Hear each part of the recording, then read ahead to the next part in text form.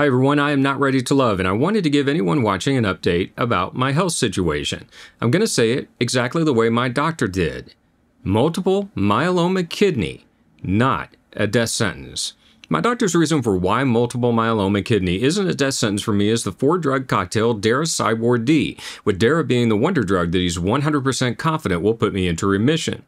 When describing Dara-Cybor-D in this video, I'll be using the brand names of the drugs for efficiency and pronunciation. At the end of this video, I'll show the actual list of medications so there isn't any confusion.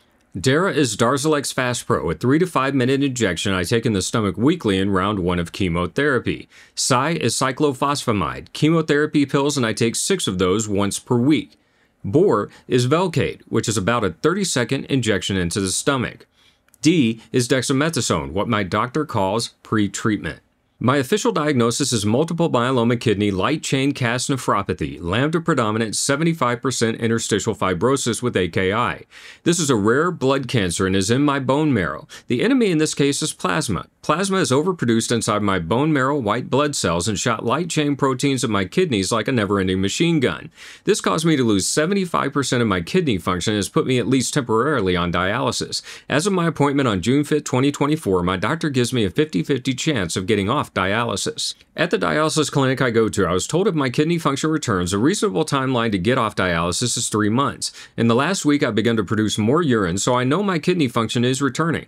My prayer is to be off dialysis no later than November 1st, 2024. Anything sooner, especially just 3 months, would be an amazing blessing to me. I'm 52 years old. This is a disease that primarily strikes people in their late 60s to early 70s. I didn't do anything that caused me to get this. I just happened to hit the lottery you don't want to hit. There is nothing else wrong with me, and my youth combined with my overall good health and Darzalex is what will give me the best chance to beat this. You might be wondering how I feel and whether I'm in any pain. The answer is I don't know what it feels like. I can't tell what's going on inside my body. There are days where I feel some pain, but I have no idea what that pain is being caused by.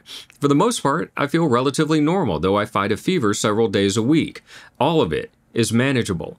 The last 4.5 years doing this channel has been one of the best and most rewarding experiences of my life. I never thought it could become what it did when I thought of the channel. To know that so many people around the world share my sense of humor is a blessing that is beyond comprehension to me. If Ready to Love returns, I'll take it on and do another season of it. But for now, it's time to take a break and focus on other things as I'm now chest deep in this battle for my life. I know I'm going to beat this because Yahweh is in control, and Yahweh is why I am going to beat this. I've started a YouTube channel called My Multiple Myeloma Journey. You can find it by searching on YouTube for My Multiple Myeloma Journey. I'll be posting lots of videos about everything I've gone through on my multiple myeloma journey so far. Feel free to follow the channel if you want to know my progress. I'll also be glad to answer any questions you have for me in the comments here or via email. As I make this video now on June 13, 2024, I'm on day 25 of treatment for multiple myeloma kidney, and on day 14 of chemotherapy with 2 doses completed.